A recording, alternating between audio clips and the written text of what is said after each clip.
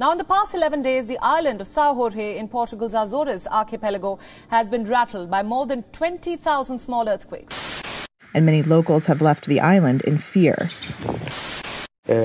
We are still on a level 4 volcanic alert, and this is the message I would like to transmit. The magnitude of the earthquakes has reduced slightly and is on the threshold between those felt and non-felt, but the population must stay alert.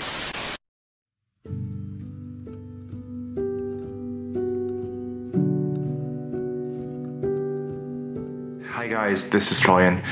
Today I'm doing a short video that is a bit unusual for this channel, where I would like to talk about the situation in Saint-Georges, which is an island in the Azores. As you may know, I've done a lot of videos on this archipelago, Portuguese archipelago in the middle of the Atlantic, and still planning to do a lot more because I really love this place. It's one of my favorite discovery of the past few years. One of the reasons why I'm doing this video is because I've met quite a few people when I was in Pico, in Fayal, and they all reached out to me to ask me, hey, have you heard about this particular eruption, etc. And all of them had family in Saint-Georges. I thought they were all very worried, and so I felt like I had to kind of make it well known, because I know in some of the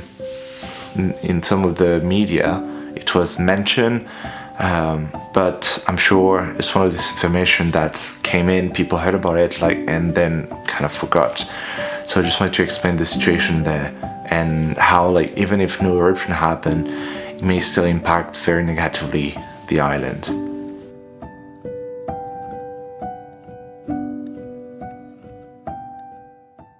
The first thing to explain is where is Saint-Georges, what they do, and just give you a bit of background information on the island. So the island of Saint-Georges is part of the archipelago of the Azores, which is a Portuguese archipelago composed of 9 islands, which are located in the middle of the Atlantic Ocean, close to halfway to America. Saint-Georges is part of the 5 islands that make up the central group of islands of the Azores, with Pico, Fayal, Terceira and Graciosa. At the moment, there are a little bit over 8,600 people living on the island, which is really not much. It's one of the least populated islands in the archipelago. And largest cities are Colheita and Village, where a village is where you have the ferry harbor. Saint-Georges is mostly known for 2 things, I would say. First is its geography. Saint-Georges is very peculiar because it has an oblong shape, so it looks a bit like a stick in a way, with a central mountain range and huge cliffs, as well as what we call feuillages. So feuillages are what happens when you have a lava flow that goes down a cliff to the ocean and create a flat land. I think I had shown you that in one of my previous videos about Fayal. But yeah, in this case, it is sometimes called the island of feuillages. So definitely a huge feature. So this kind of geography is also what makes it attractive to lots of travelers, because it's a great place to go hiking. And the other big thing for which Saint-Georges is famous is cheese. 70 to 80% of the economy is based on milk, and they have a very unique cheese called Saint-Georges cheese, known all over the Azores and even in Portugal. They have PDO status, which is unusual, and it's quite good. I quite like it. And usually that's the product Saint-Georges is associated with. I could also mention that the only coffee production in Europe is located in Saint-Georges. It's very small and more anecdotal in many ways, but always worth mentioning.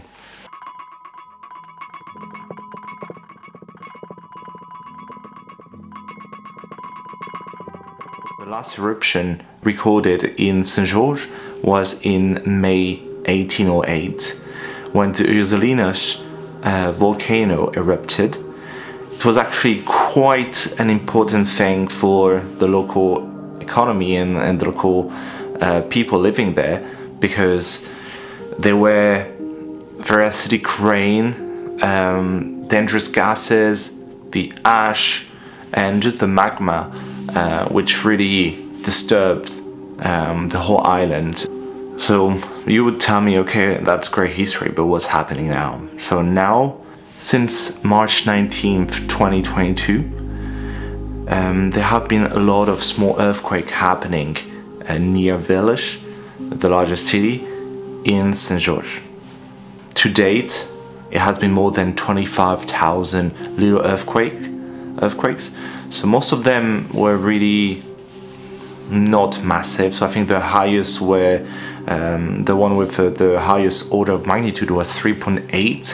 So it's still relatively okay. No one was no one died, nothing was destroyed, but the occurrence and the repetition of earthquakes almost every day ever since has pushed the authorities to declare a level 4 emergency situation, which is one of the highest level in the Azores of natural disaster. So it's pre-volcanic eruption. The scientists at this point cannot really tell, cannot really say if an eruption is going to happen. It seems likely, but no one can tell. It may even just die out. But what we've also noticed is that the ground has elevated all over like the central area of the island. As the authorities were fearing the eruption, they have decided to evacuate all the people maybe in danger. So people in retirement homes, people in hospitals who have been moved to the hospital of the other island, and lots of residents also left. So in the end, it's really hard to know if we'll see another Las Palmas eruption, but in the Azores, or if it will just come to pass. But in any case, it will have some consequences for the island, and that's what I wanted to talk about.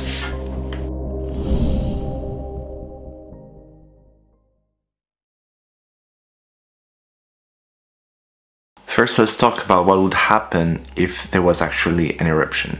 The authorities are afraid that the volcanic ash may have a very negative impact on the farmlands. Already the cows are showing signs of stress due to all the tremors. Another thing I wanted to mention is that the epicenter, so like the place from which the earthquakes are coming from, were close to Village, so the main city, the island, and where you have the port, the harbor, and where the ferries are going, and close to the airport. So in case of an eruption, there may be damages happening there, and like preventing easy transportation of people from the island, and rescue also.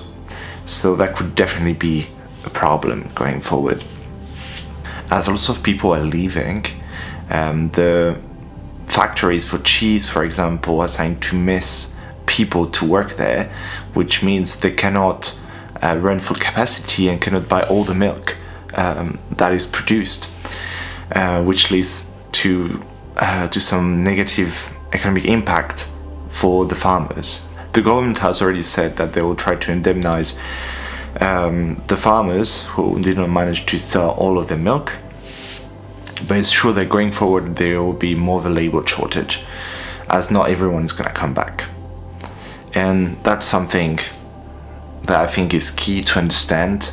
In the history of the Azores, there has been several of these events, very often in Fayal, where there was an eruption in 1957, a big earthquake in 1998 that I mentioned in some of my videos, and every time there has been a big volcanic event, the population has fled, and the majority did not come back, with such a small population as St. George's, so 8,600, having large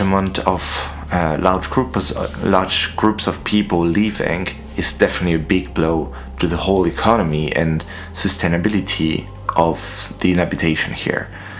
So there will be repercussion for years, definitely, of this event. And also, it happened at a very bad time, because with the current Russian war in Ukraine, the price of feedstock for animals has grown tremendously, so the farmers already were having a hard time here.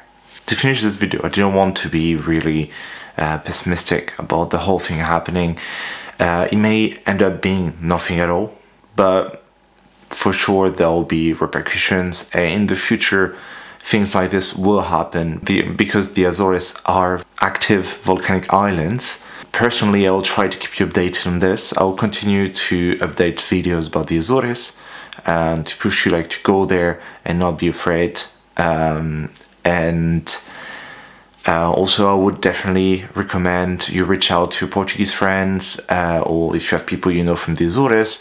So I definitely recommend you reach out to know what's the situation of the family. And this, I wish you a great day and a great night, and I see you very, very soon. Cheers.